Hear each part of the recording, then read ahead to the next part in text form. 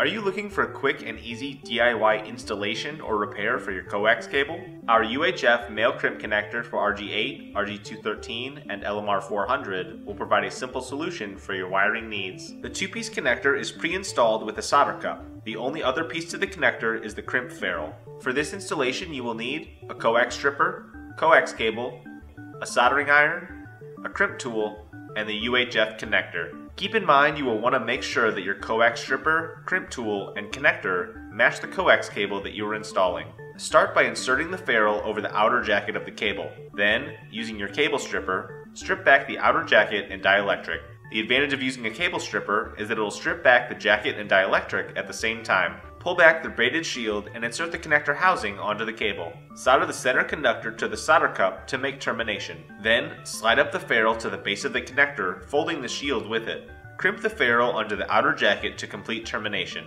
Congratulations, you have successfully installed the UHF connector. For all of your cable and connector needs, choose Show Me Cables.